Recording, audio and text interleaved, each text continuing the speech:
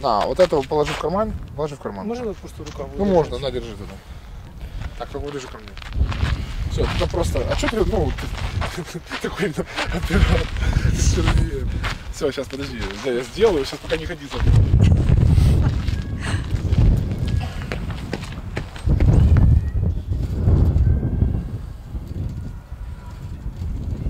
Так вам не засчитають. Почему?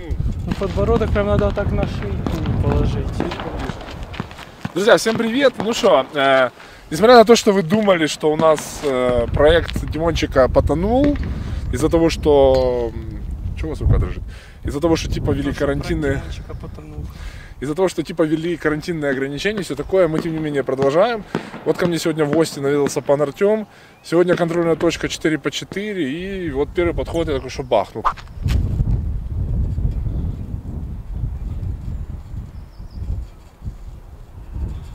Это будет интересно, на самом деле, я думаю, наблюдать, потому что будет решаться одновременно несколько задач.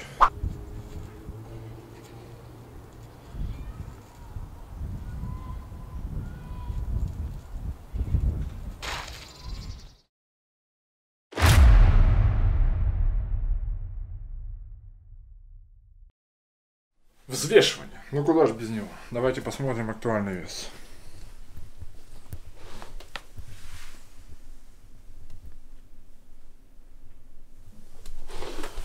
«107,3» прекрасный вес. Для того, чтобы было 130, нужно добавить 2,5 и 20, то есть 22,5.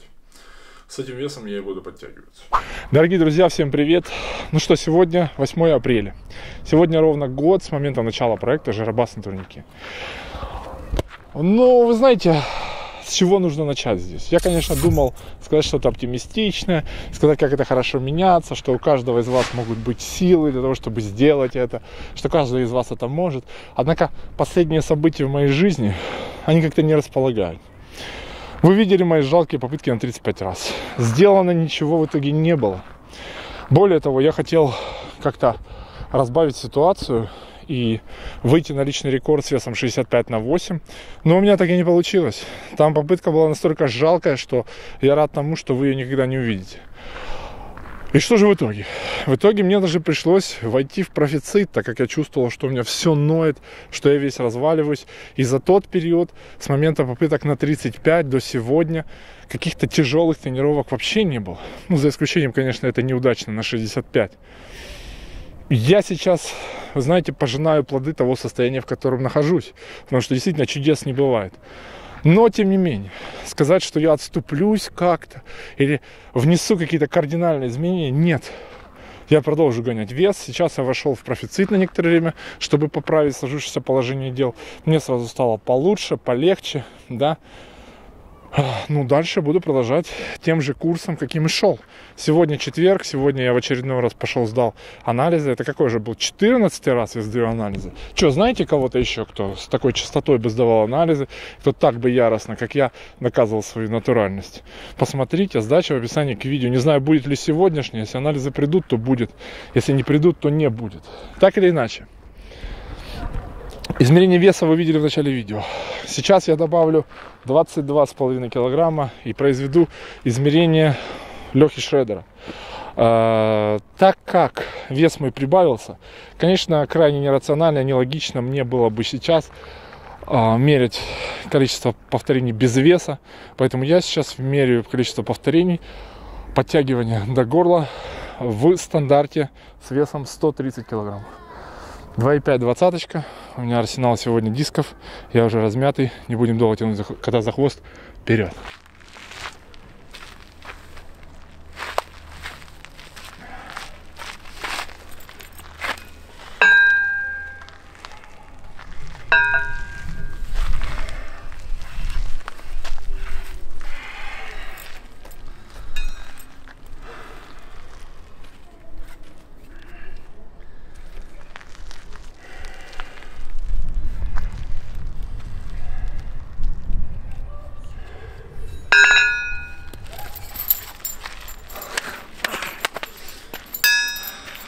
Сегодня тут дети, придется не орать, сделать тихо, но все равно моя психика со мной.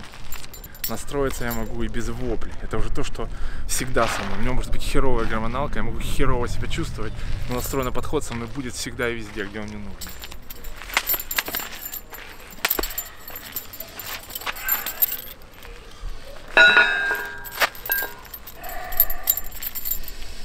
Настюш, читаешь слух?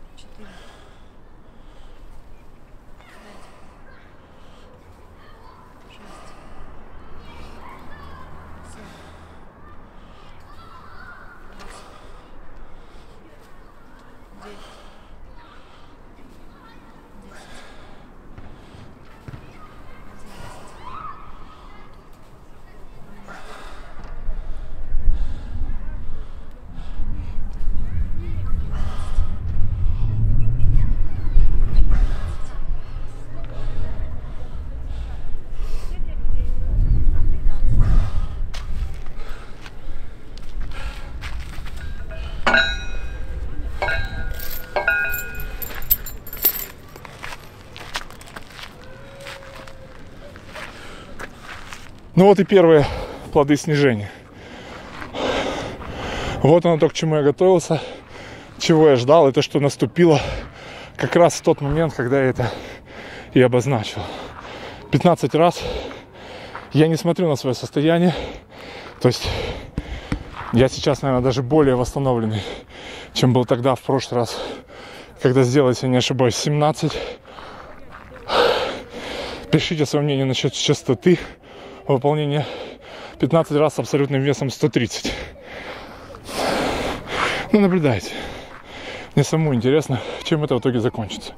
Я думаю, закончится это где-то в начале июня с весом в районе, вероятно, 90 килограммов. Хотя посмотрим. У меня сейчас уже сильные сомнения. Очень противится мой организм сбрасывать ниже 100. Я добил до 103 и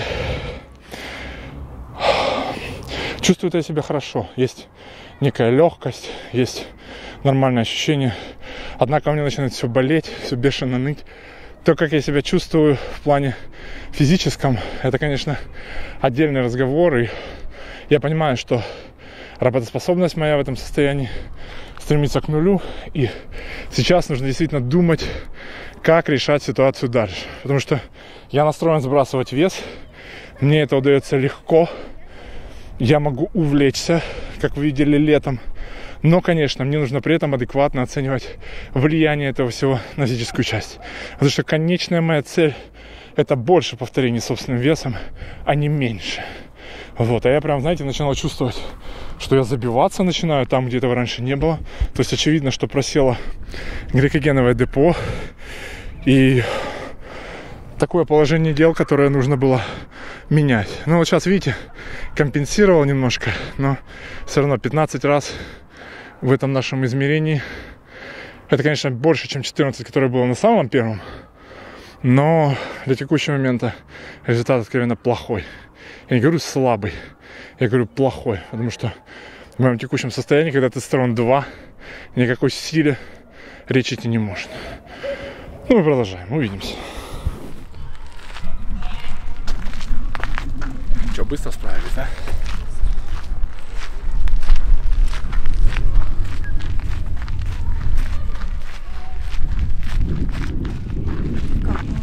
Хорошо, нормально.